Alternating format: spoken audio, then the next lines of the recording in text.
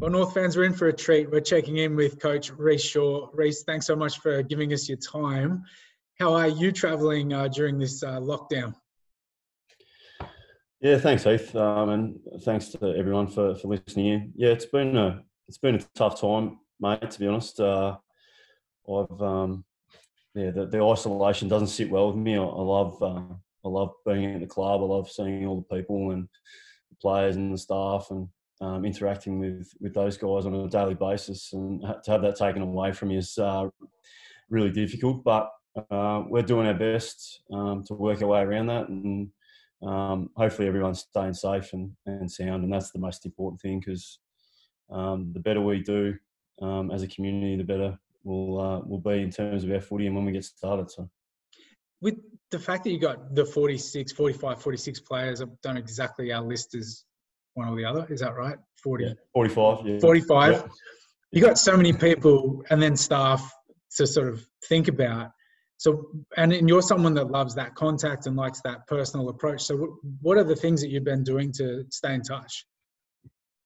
Yeah, it's so hard, Heath, being that type of person. I think we've got a lot of coaches in that boat as well, that we love that interaction, and I just love the corridor conversations that I get to have with people at the footy club, and you really miss that, and I really value that, and it's one thing that I've really noticed that's really hard to work around here. But we have done really well in terms of making sure the players still have that connection with each other and our staff. So we've put together a bit of a schedule that runs pretty well, and I'm really proud of the work that everyone's done to put into this, and to make sure it runs smoothly. And the guys are getting a lot out of it. Like we've got something going on every day. I meet with, I don't know, 4 or 5 players, maybe 6 or 7 each day, and just have a chat to them about how they're going, how they're dealing with the situation, how their families are going.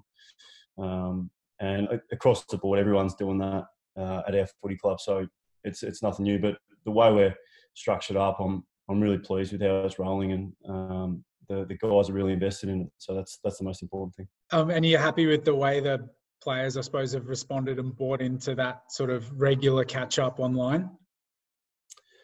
Yeah, we've quite. I'm really conscious of the player mindset, and this situation is like totally off the charts. It's very surreal, and we won't go through this again, hopefully.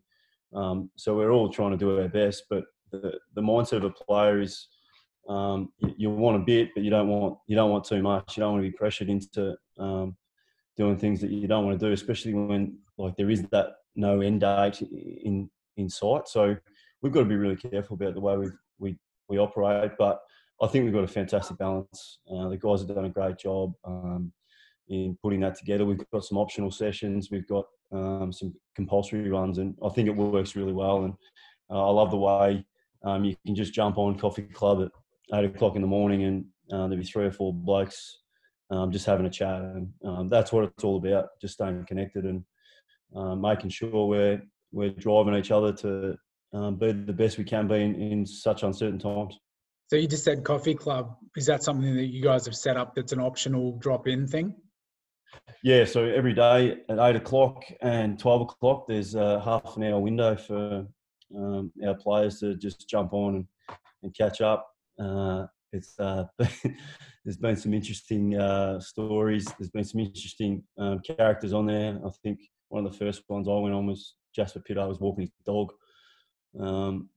At the same time, he was on Coffee Club, and it was that was an experience in itself. So it's just great to have those opportunities, and they're in the schedule throughout the day, and the boys have really made the most of them, and which is the best thing about it. Do you ever think about what you would do if, because it's not that long ago that you're actually playing yourself, how you would have approached this particular period as a player? It was put yourself in the boys' shoes a fair bit. You got to self-motivate as if it was a pre-season in a lot of ways. Yeah, and off the back of a pre-season too, Heath. It's we've done one, played a few games, Marsh Cup and round 1, and now we're back into another holding pattern and back into some training and running programs. So that's probably the most difficult part about it. And always thinking about the player mindset and putting myself in their shoes, because it's so important that we understand our athletes as best we can. And I think the one thing that I've been lucky enough to do, I've been got one of the boys' programs from John's our strength and conditioning coach, and I've been doing it every day. So I kind of get a feel of what the boys are going through. And look, I'm a bit of a different cat. I kind of love that stuff anyway. So it's but it's good. It's good to get a sense of what they're doing and how they're going and what they have to put in each day. So it has been a bit taxing, and especially last week was a fairly big week for the boys. But it's good to see the guys are still up and about, and they're looking for footy to come around, and whenever that is, our guys are going to be ready. The mindset's changed in our group, and they're hungry, and I love that, and I love speaking to them about it as well. So with that, there's been talk about the potential for hubs to be set up around the country where, 6 teams in each different location might be relocated for a 3-week period or somewhere around that. What's your view on that? Do you think that's actually a likelihood? Do you think there's a fair chance of that happening? And if it was a fair chance of happening, are we ready for that? Do we want that? Yeah, it's really interesting, the thoughts and of the community and the wider footy world on what's going to happen. It's going to be so interesting to see what actually does happen. There are a lot of theories floating around, and I think the hubs, that's one of the points that's been discussed. And to be honest, I'm not even really sure if that's going to take place. But I think that the main thing is that we do the right thing by the community, and we are in line with what the government and what's best for our people. And I think the AFL are doing a fantastic job in that regard.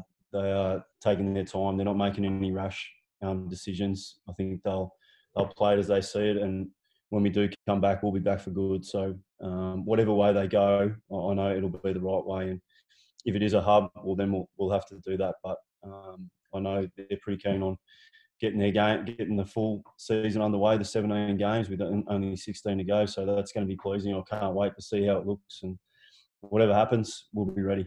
This could be the most stupid question you've ever been asked since you've been a head coach, but you would be in favour of us retaining our points that we won from round 1, because there has been debate about whether it should go back to 0 and everyone starts again.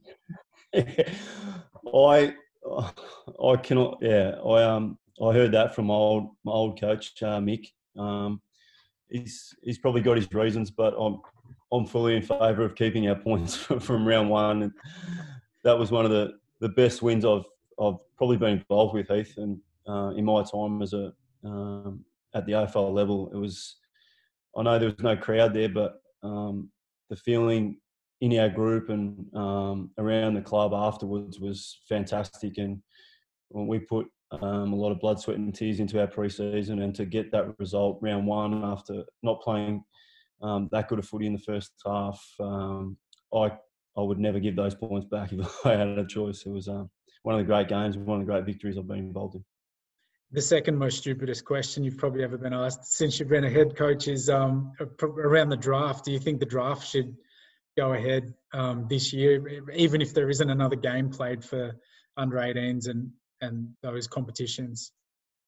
Yeah, look, I think it is too important for us to not have a draft. I think it's one thing. It affects the kids as much as anything. That they've got their heart set on getting drafted and the processes that they've gone through.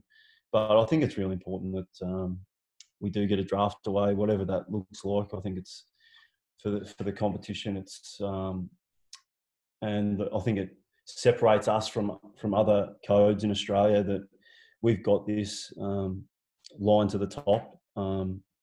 There is there is a pathway that the guys can go through to get to AFL level, and I think that separates us from other codes, that we do have that from junior level to club level to under 18s to the AFL, and the draft plays a huge part in that. So I think that's one thing that separates us, and it's one thing that I think we should keep. If we do get a green light, a date, how long do you think the players are going to need to be together before you could launch into round 2 or the second game for the season? What would be ideal, do you reckon? I reckon if we gave them 3 days, Heath, we'd be right. But no, look, yeah, there's been a few numbers thrown around, but look, I reckon 3 or 4 weeks would be ample time for us to get ready and prepared. Look, the most important thing I think is for AFL to be played, and when we're given the tick off by the government and the AFL to do that and get ready, I think 4 weeks is ample time for us to get going and get the show on the road. With the education component of this year, so you've pretty much got the pre-season games and then that St Kilda game. You've probably reviewed that down to a millisecond, I imagine, that particular game. What other things can you draw on to keep educating the players? Do you have to look at other games from other teams that we weren't even involved in? How do you tackle that? Yeah, it's an interesting question, Heath. We have done, well, again, thinking about the player's mindset, we didn't want to go too early on that because we knew that it was going to be a fair amount of time before we got going again. So we've kind of held off on that. We've got them into, we made sure that they were safe, they were healthy, they were back with their families. That was the first point of call. We wanted to make sure that was all taken care of. So that was probably the first week. Second week, we started to get them going into their running programs and just to get them back into footy mode a little bit in terms of their training. And then third week, we've started to do some education, doing some reviews on the St Kilda game, which I've watched a few times, mainly the second half. But yeah, look, it's always going to be a challenge, but I'm actually loving getting my hands dirty again and getting back on the tools and doing some coaching in the specific areas. And I'm looking forward to our footy ad every week, and we'll pull apart the game still, but we'll also delve into some other games and maybe even some personal line meetings and individual meetings that we can go through just to fill up the time a little bit and make sure they're learning all the time, because this is important that we can make the most of this time. This is an opportunity for us to get better. One last one before we let you go. Do you worry about the skill level side of the game? I mean, there's the fitness component, but skills are probably going to be impacted in some way, shape or form. Yeah, and you can only train with the single person other than yourself. So it's you're very limited in what you can do. But our guys have been pretty good in coming up with drills themselves between pairs. So it's been interesting to see how that's evolved, and I think that's been brilliant. Some of the stuff that I've been told from the boys that they've been doing, which is great. So they've been making the most of it, and they've been adapting, like we spoke about when we first stopped. So it is a bit of a worry, but we'll make the most of it, and that's all we can do. And I think the boys are itching to get going, but they're also making the most of what they're doing now. All right, well, mate, thank you so much for allowing us a little bit of an insight into a head coach's schedule and routine around this time. We really appreciate it. It's been fantastic to catch up with you and see you. Thanks, Heath, and just to everyone out there, make sure you stay safe and stay healthy, and make sure we look after our family and loved ones, because that's the most important thing at this time. Thanks, guys.